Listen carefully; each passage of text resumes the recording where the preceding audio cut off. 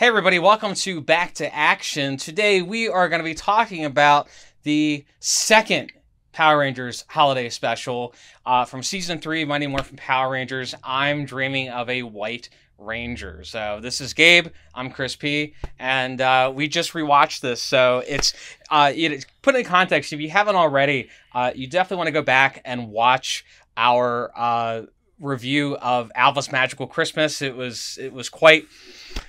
I mean, do we want to... we don't want to relive that. So, 3 times I watched 3 times you watched that. Yeah. Garbage. But whatever. So we're talking about the next one, though. And I'll say, watching this now, and I've seen it before. I've seen it a few times. I'm Dreaming of a White Ranger. This is what I wanted Alpha's Magical Christmas to be.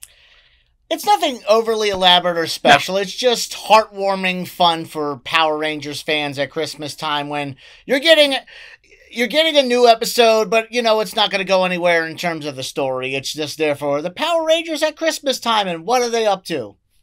Yeah. And we find out throughout the episode that there's going to be festivities and whatnot, and a plan from Rita and Zed. Right, and it's funny because it does open kind of like Alpha's Magical Christmas, where you've got a bunch of kids singing Christmas tunes, and you're like, "Oh, is this going to kind of be the same?" It's a little choir that they have at the youth center that Kimberly and Aisha's conducting, and Kim's playing along with the guitar.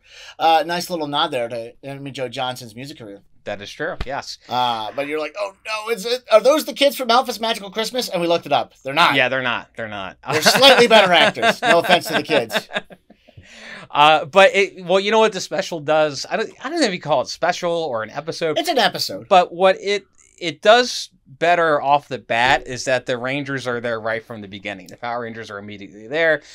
We have the characters Ernie, we got Bulk and Skull. We have just feels like an episode. We're in the youth center. There's a reason for them to be there. It's just not random crap like Alpha abducting kids because he's sad. Right. You're really fixated on that on the last video. These kids should be with their families at Christmas Eve, and Alpha just brings them into the command center. I don't want to go in. Is it that different here? They just bring them into the youth center. I guess their parents drop them off. Yeah, I mean, they're probably just there for the afternoon to sing for the little concert for the kids. Right.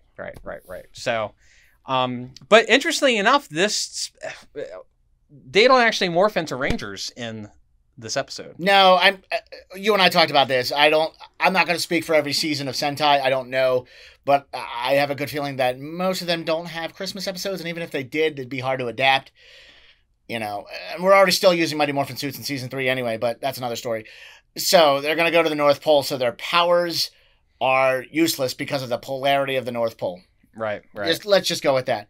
Even though there's some very green trees there, and I guess, the Power Rangers, I mean, they're pretty mighty teens, but man, they can withstand the North Pole in pretty much just long sleeve shirts and jeans. What's clearly a backlot in California. Yeah, there's a very green tree in one shot. I'm like, man, it's not an evergreen tree either. Yeah, we're not talking. It's very green, and it's. I guess they just had a very warm day at the North Pole when the Power Rangers decided to show up. Right. Santa decided to accommodate them weather-wise if it can control it. But I think as a kid, it was exactly what you looked for in a Christmas episode of a show you really liked. Yeah. So, you got Santa, you got the elves, you had the bad guys have a plan, you got some nice comic relief there, and bad guys are foiled by snowballs, of course, which is kind of a little silly, but it works. We have 3 running threads throughout the episode. They're decorating the juice bar / youth center, and Tommy and Kim just keep trying to have that kiss under the mistletoe. Yes. There's a girl that Kimberly is friends with in the kids choir, and she's just really sad because her dad won't show up. Bulk and Skull, I guess because that's what they have to do for Lieutenant Stone this week. They're going to be Santa and his elf. It's Santa and his reindeer. Yeah, that's right. You're right. It is reindeer. And then Rita and Zed want to kidnap Santa and make evil presents. When I was a kid, actually, I thought, man, maybe just a few of those presents got out before the Rangers could stop them, and they got like a severed head, kind of like a Nightmare Before Christmas. Wouldn't that be great? Like, Right, yeah. Yeah. Everything gets resolved very nicely, though. I mean, there's like nice little plot threads, but... Yeah, it's not overly complicated. And I have to say, I think maybe one of the sweetest Bulk and Skull moments in the whole series. Oh, most definitely. Yeah. The little girl decides to wait. She talks to Bulk and Skull when they're still standing there as the junior police officers. And after Bulk and Skull are just frustrated with having to deal with kids with there's the one kid, and he has just a laundry list of presents. I want this and this and this and this, and it's like a giant scroll. And Bulk clearly has all the candy canes in his beard. He's like, ugh, these kids. But the little girl comes back because she's very happy that her dad came to see her sing, and that's what she really wanted, and she gave Bulk a kiss. And I was like, oh. And Paul Schreier has a really great moment there, like just with his facial they're expressions. so much more human than the Rangers, and they have been. Yeah, and they cut the skull up. They pan up the skull as a reindeer, and he's just like giving the most ridiculous, like I would do. It was like with the mushy gushy stuff. Like,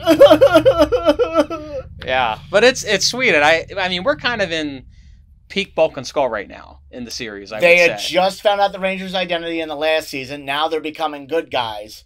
They're just slowly building them up, and it's so good. Yeah. So that's a nice slow burn there. But I'd say I would definitely put it up as one of their best moments in the whole series, which is saying a lot because they have a lot of great moments. Oh, fantastic. Yeah. Got what else to say? I mean, I think I like that Rito, even though he wants to keep Santa hostage and command the elves to do this and that, he still decides to stay festive with a Santa hat. Right. And he gives Goldar a gift, and Goldar's very touched. And Rito says like, oh, yuck. Ugh. Yeah. So, huge step in the right direction, I think, for coming from... It's way better than what they did before. It's mushy-gushy stuff, but it's stuff that you're willing to handle. I hate the resolution of the plot, though. It's Goldar and Rito are just standing there getting hit by snowballs. I'm like, you have swords! You can at least hit the Power Rangers and bludgeon them. They don't have powers. Billy's a genius, and he doesn't have anything. That's your brilliant idea, Billy. Just throw snowballs at them. Well, you know what? And they don't even prepare the snowballs in advance. They drag them out, and then they start making the snowballs. And Rito and Goldar are just standing there taking it. I was like, do something. Yeah, I know, it's logic, whatever. But I mean, that's my only criticism. It's fun. Like it definitely is. I mean, we're gonna get into Zeo shortly, but I would say this probably is definitely the best Power Rangers Christmas special of the Zordon era. I haven't seen any. Saban era. They started bringing them back in the Neo Saban era. I haven't seen any of them. Yeah, I don't know anything about that. But certainly the Zordon era. This is probably the best one. So most definitely. Check it out, because you know what? All the Power Rangers episodes are now on YouTube, on the official Power Rangers YouTube channel. So check that out. And yeah. Well, I guess we'll see you on Zeo. Merry Christmas. May the power protect you. Back to action.